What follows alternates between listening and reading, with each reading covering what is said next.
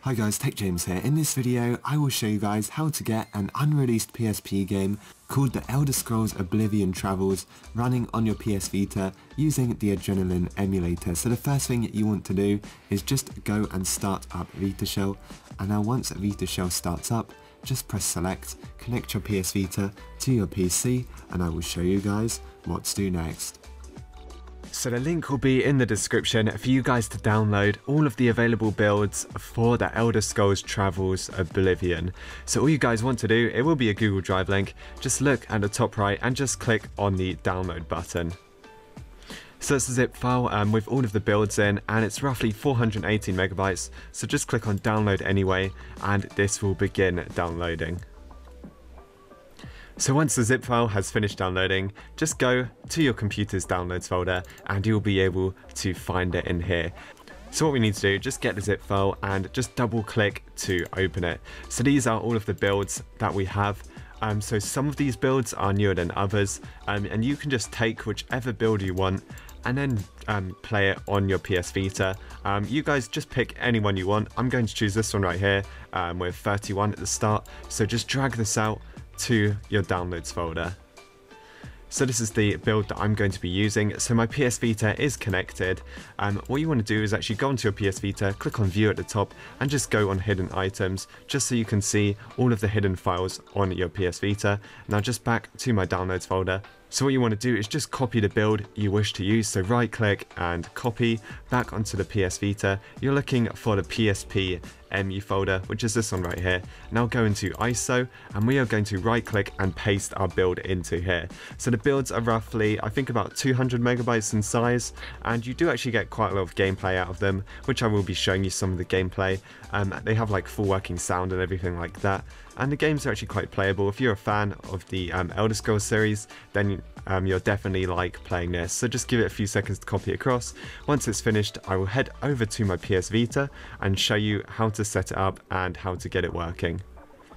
Right, so back on your PS Vita, you can now close out of Vita Shell because we don't need this anymore, and you want to open up your Adrenaline emulator. So just press X and then just press X to start it.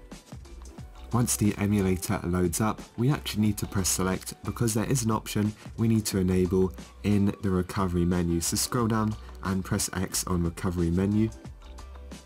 On this page right here, scroll down to advanced and just press X, and go down to advanced configuration and press X again. And we need to enable the top option, which is force high memory layout. So make sure this is enabled. As you can see, mine's already enabled. You can press X on it to enable or disable it.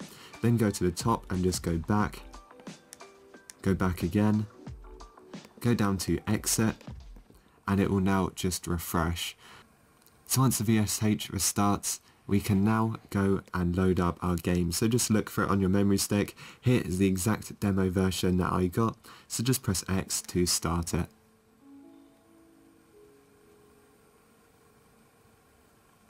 So as you can see, we get the loading screen. Now this game obviously isn't complete, otherwise they would have released it. It was abandoned, but there is actually quite a lot of the game already done, so we can actually play a few of the missions. You can see what the game would have been like. There is a few options that are missing, and it actually just tells you they're missing. So let's just press start. Even at the start here it says work in progress. Let's just press X and it will load up the game. So there are actually secret dev menus in this where we can travel to different parts in the game just to like play it a lot easier. But for the controls, I think X is like punch, triangle is jump, square is like block, and circle is use like a magic spell. Also, if you hold R and then tilt the analog stick, this is how you can look around. So if you want to like loot people and stuff like that.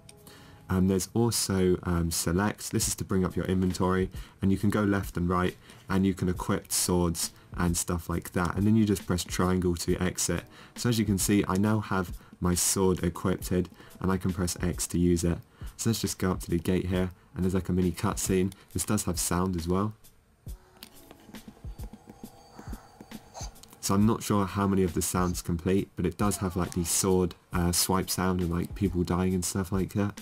So let's just try some gameplay. We've actually got like a mini fight here with this goblin sort of thing. Now there is actually a secret dev menu that we can use to travel to different parts in the game. So if you just hold the start button, it's going to come up with this mini menu. So what we can do is we can press X on any of these things and travel there. So you can jump to different places. So let's jump to whatever this says. I'm not actually quite sure what that is, but just press X on it and it will actually teleport you there. So as you can see, we're now in the middle of this city and we've actually got some zombies running at us which we can battle.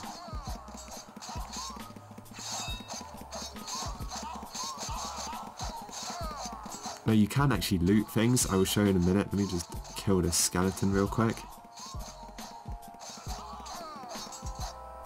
So if you hold like R and just look down, you can press X on people and I believe you can loot them.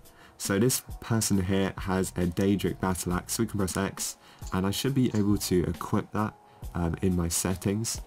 So it's this one right here. Yeah, there you go, now we've got the Daedric battle axe. So it's a shame this game was never released because it would actually have been really cool, but at least we still get to play it because the company, you know, sort of just actually released it because they didn't really care anymore, or maybe one of the developers leaked it. I'm not quite sure how it got released to the public, but pretty much everyone can download it for free now. So yeah, and you can play this on your PS Vita without any problems. So that is pretty much it for this video. So if you guys enjoyed, make sure to like and subscribe, and I will see you guys in the next one.